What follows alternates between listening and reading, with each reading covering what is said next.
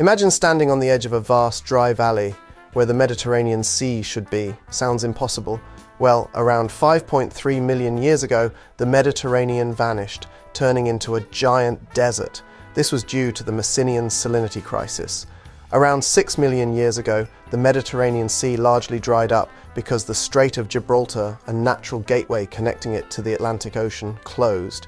The sea's salinity skyrocketed and massive salt deposits formed. But here's the real shocker. Nature reinvented the sea with a megaflood of epic proportions.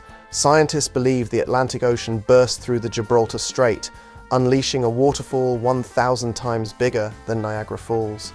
Water levels rose over 10 meters per day at its peak. In just a few months to 2 years, the entire basin refilled.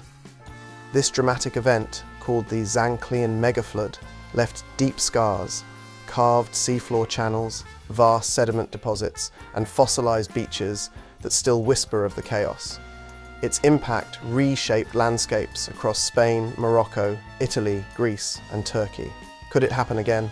Ongoing research dives deeper into Earth's secrets as scientists explore this breathtaking moment in geologic history. Like, share, and subscribe for more amazing mysteries.